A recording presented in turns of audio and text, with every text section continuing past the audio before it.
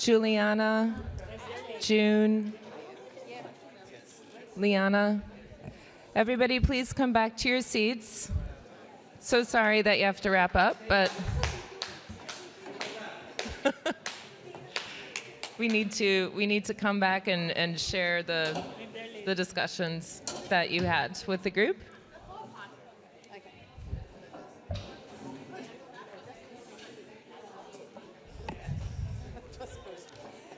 Yeah, please take your seats.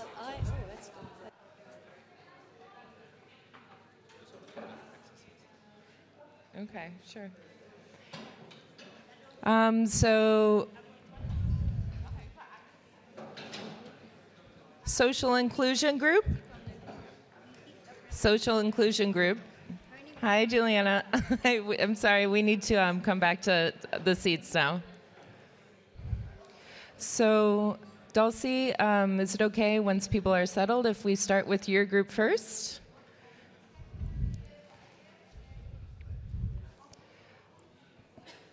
Let's recall that earlier Doreen had given us Einstein's definition of insanity. It's doing the same thing over again and expecting a different result. Let's surmount insanity in these discussions, and you can share with us all of your brilliant new ideas. So thank you so much. Okay.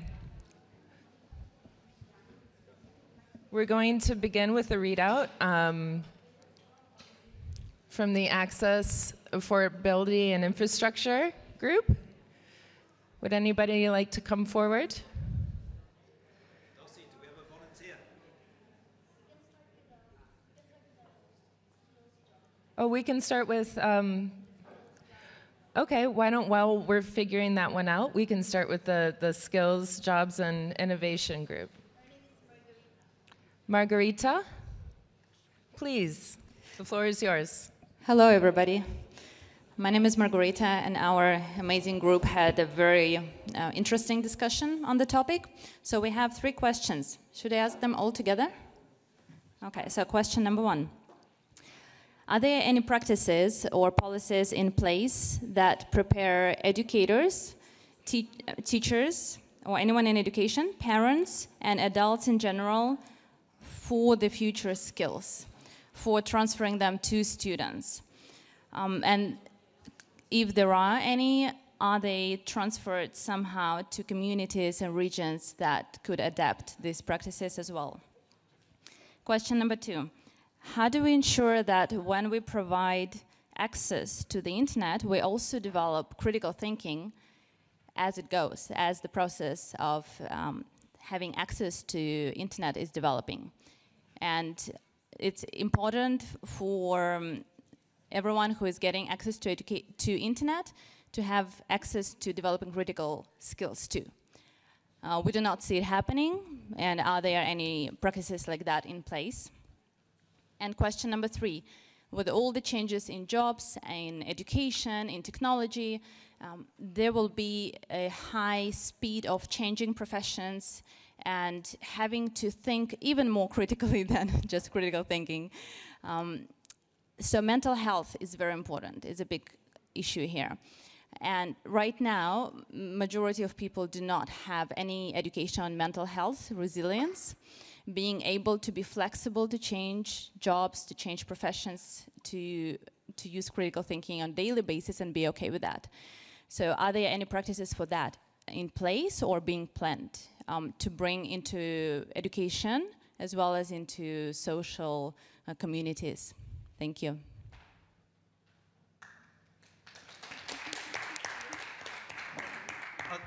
Are there any questions? We'll open the floor for 2 or 3 questions, and then we'll go on to the next session. Or are we all happy that we've included everything? Okay, then we can go to the next group. Do we have a volunteer from the next group to do a readout?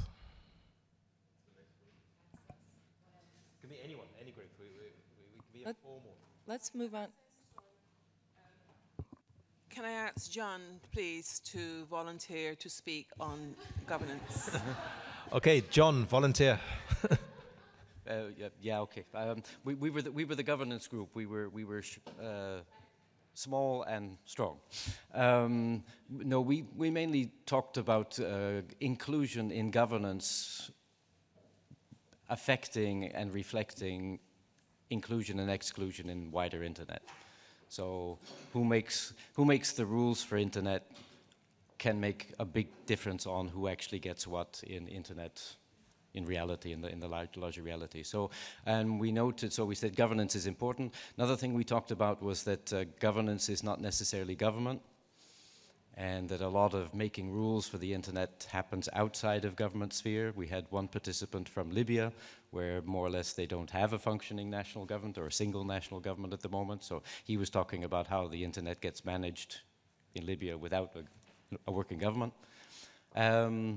And then we talked about different inequalities in internet governance. So inequalities by country, inequalities by gender, inequalities by race, age, language, and much more. I think that's fair enough. We can answer any questions if people want to pursue it with us. Hello, I want to add that we should attend his workshop number 72, and this is going to be on Thursday morning. It should be of interest. Okay, any questions to John? Okay, then we can move to the next group. I can go for the content group. My name is Jan. I work at the Wikimedia Foundation, which hosts and supports Wikipedia. And I can read a few of the guiding questions that we discussed. One is, why is the creation of local content important, and how is this linked to digital inclusion, connectivity, and adoption? What is business, government, and civil society doing to foster creation of local content? What role can academia play in this, in educating current and future technology developers to effectively support the expanding domain namespace to provide better access, choice, and multilingual support to the global online community? What type of policy environment is needed to support locally relevant content? And then we had about 7 more, and obviously we ran out of time. However, here's what we sort of discussed. The bottom line is infrastructure isn't enough when it comes to content. You need to involve local community to really find out what actually is needed on the ground. So feedback loops are important. Research and academia can help there, of course. One important piece is online identity, actually, how people are confident to speak their languages online, to really discuss their culture online and live their culture online. Don't force people to abandon their local language. That also has to do, or is linked to economic empowerment. And it's also linked to a healthy domain namespace where people really find themselves in the domain space as well. Scripts matter. From a Wikipedia perspective, this is where I sort of contributed.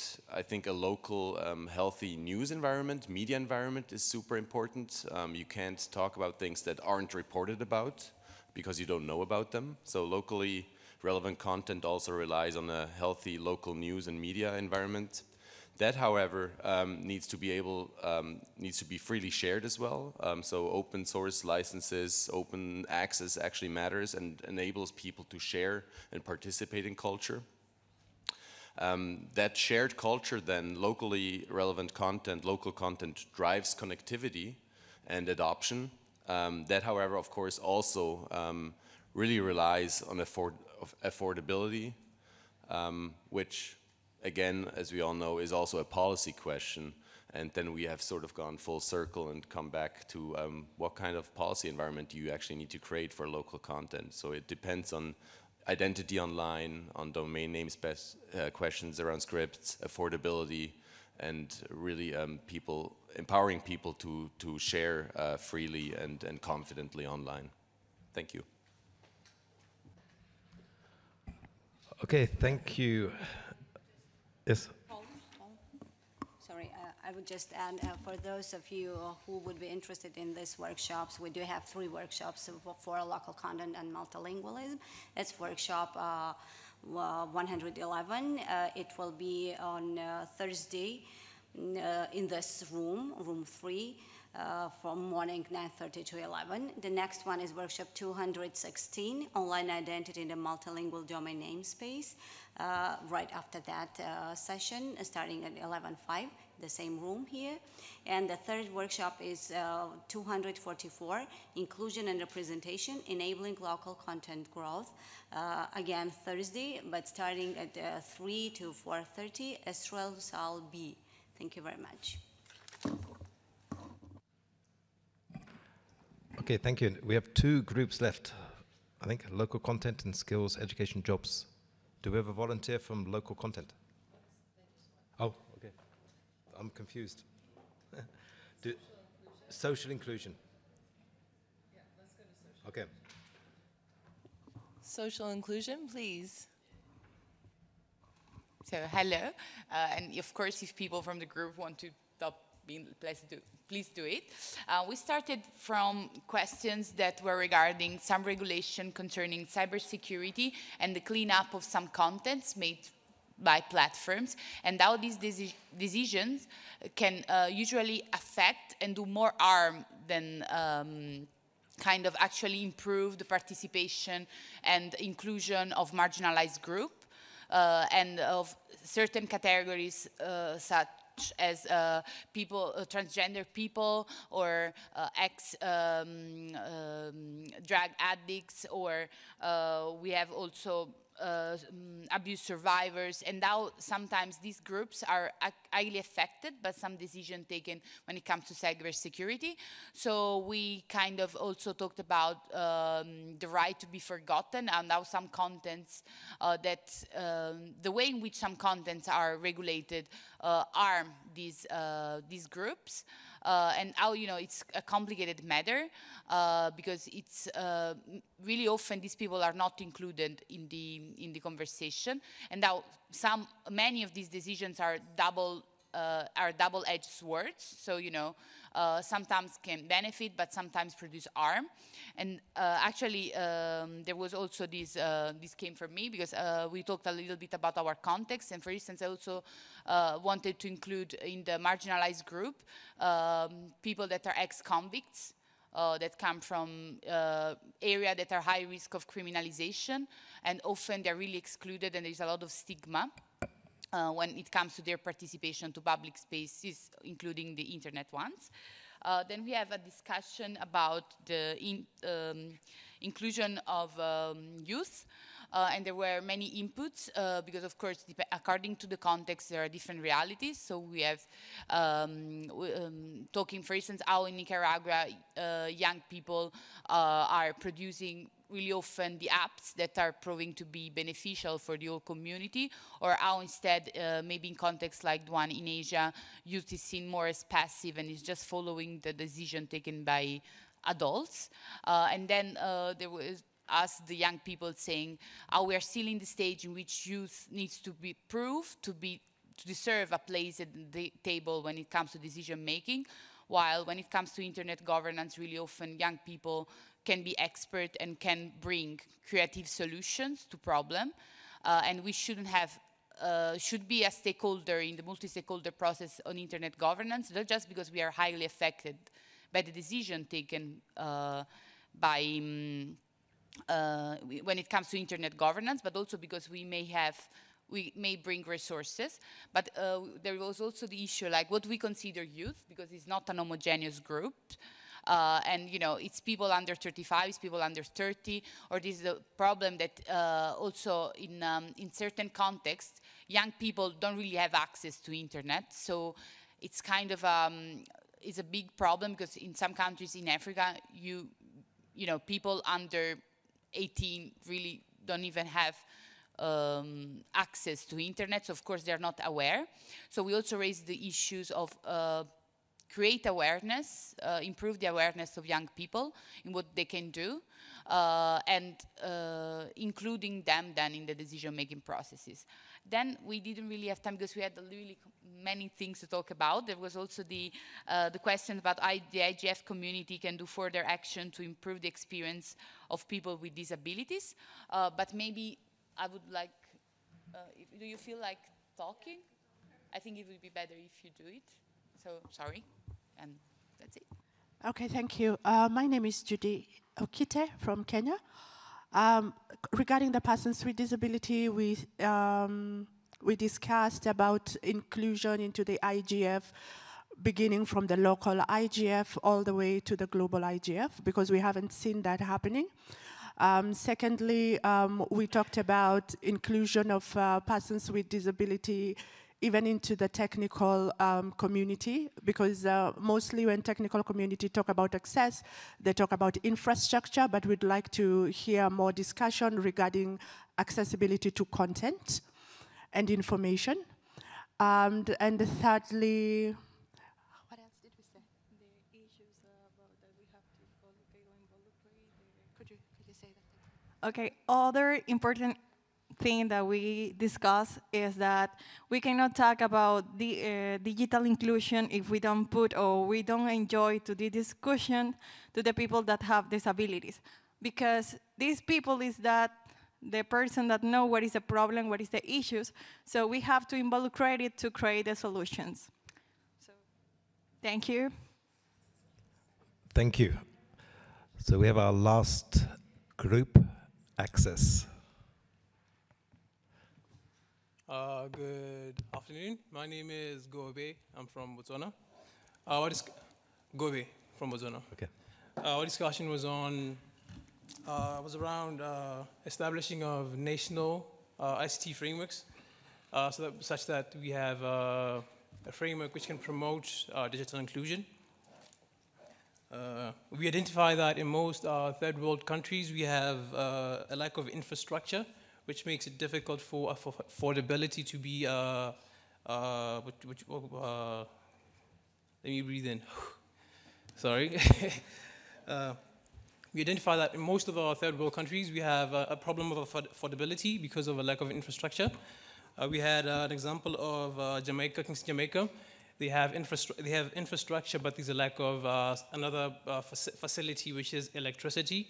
So in that case, we have situations where there's infrastructure, but there's another facet which is very which is limiting to the operation of the actual infrastructure, which means that there's rural and urban divide in that area. We also had a look into the first generation world, where we had a talk on the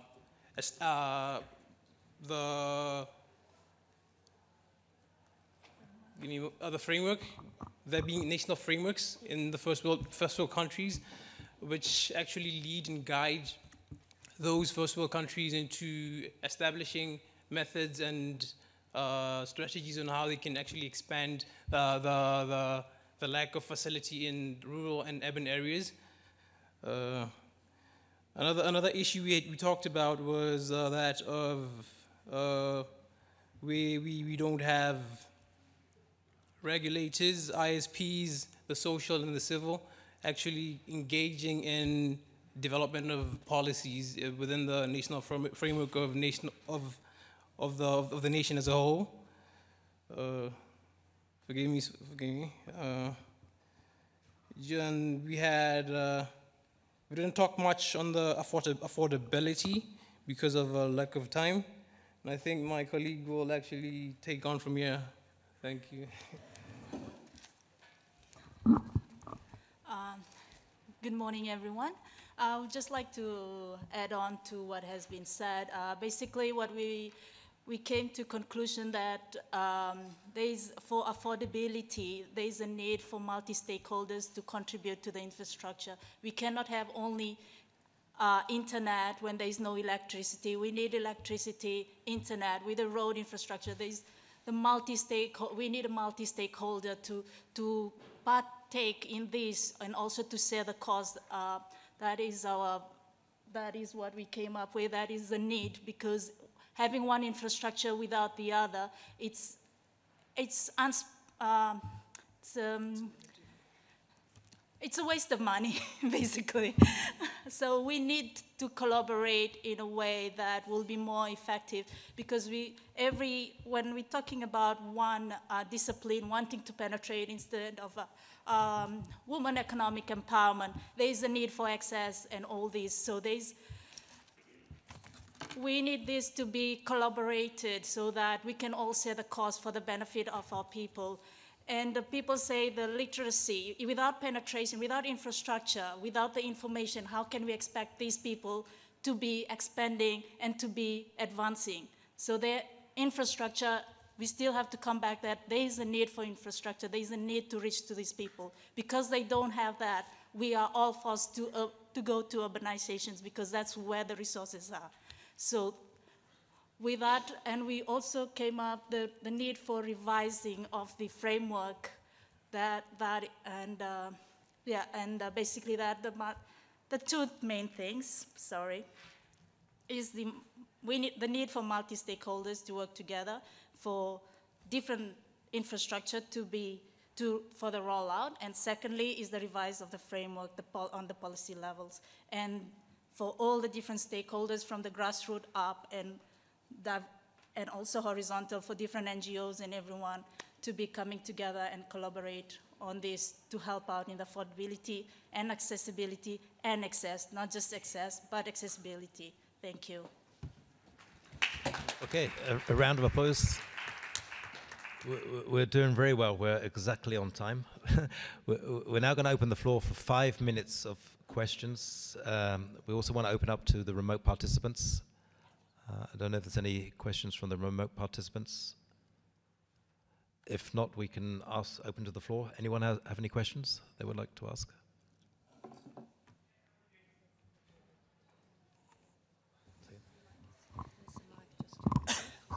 Okay, we have a question from the floor. I just have a small comment. If someone wants to respond, that would be appreciable.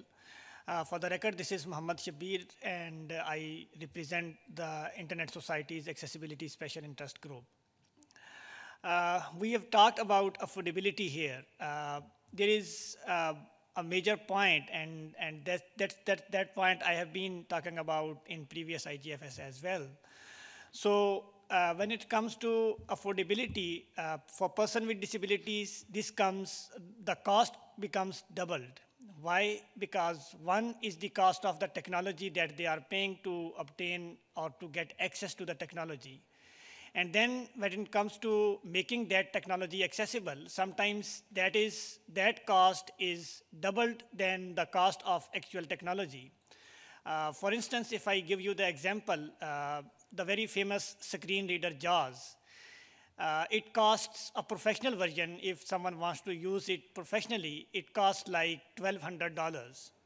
So that means if you can buy a very high-level, hi-fi machine, a laptop in like $600, the cost of making that machine accessible would be double than the cost of actual technology.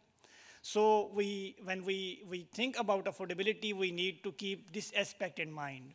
And also, coming from Pakistan, which is not part of the developed community, it's part of the developing community. So for person with disabilities living in those parts of the world, in Asia, in Asia Pacific, in Africa, that cost would be harder to bear.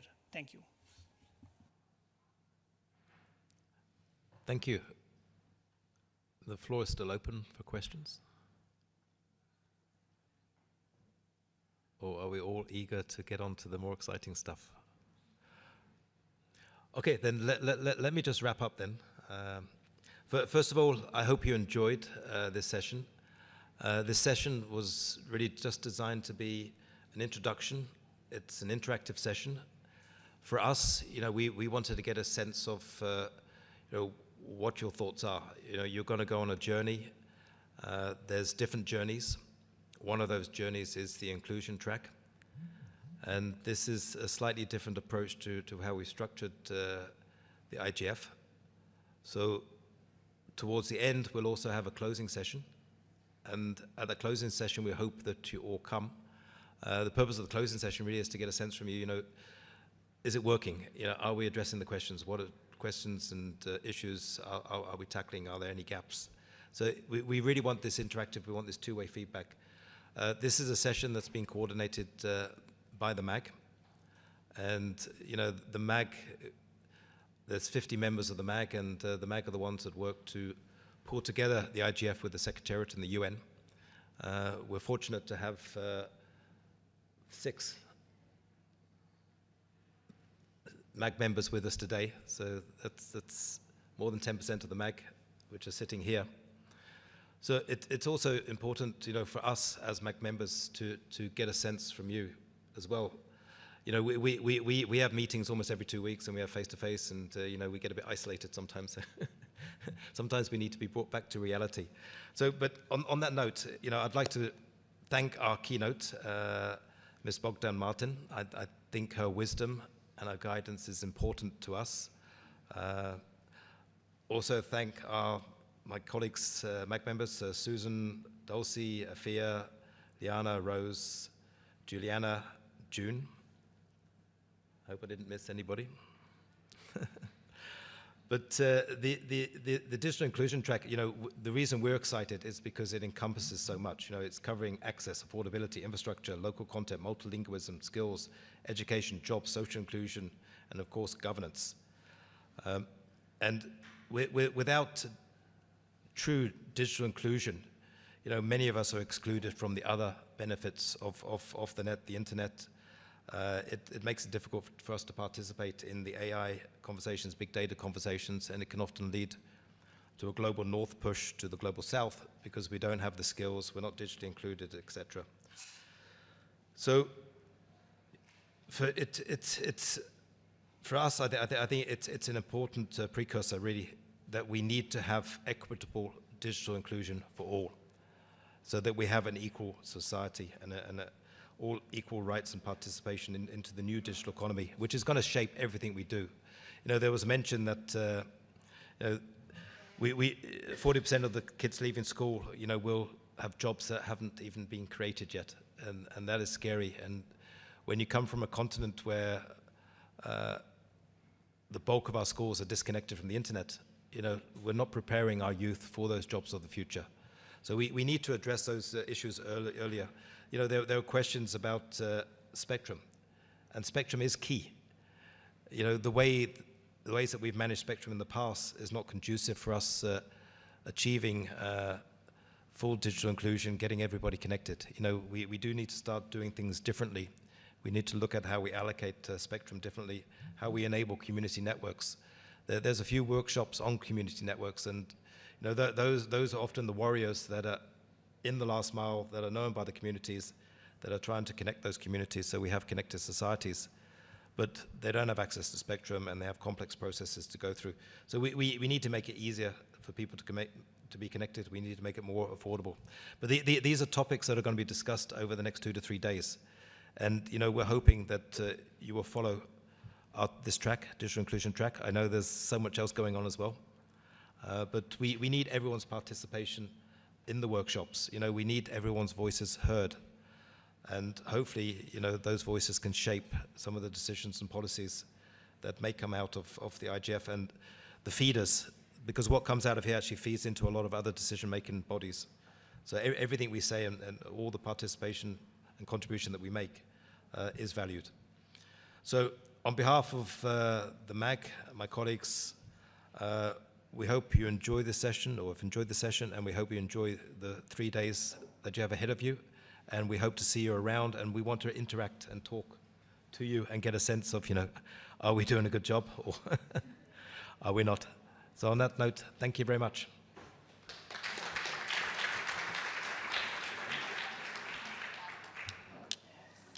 Okay.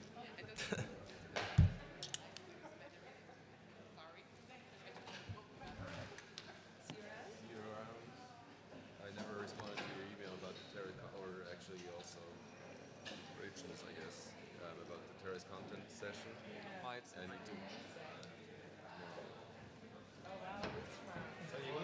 yeah, I'll check the video. No, I'm always curious. I'm sent to the idea. No, you actually didn't ask. So I know. So at the end of the day, it's good to hear new voices. It's good to hear, new engagements and building up the discussions. And it's interesting. You never know.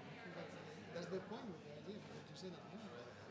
I think what's interesting about this one is they've invited a lot of government participants who have there's quite a few that have never been to before. You know, they've been to the IT union. But they don't engage with civil society.